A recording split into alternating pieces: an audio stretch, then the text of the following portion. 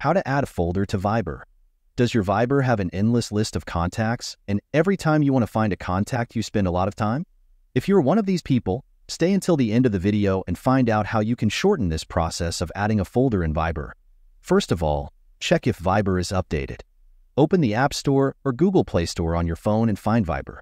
If there is an update button, tap on it and wait for the latest features to be applied. After that, open Viber. When Viber has opened, you will see an option at the very top of the page in which the existing folders are arranged. Existing contacts added to this folder will be opened.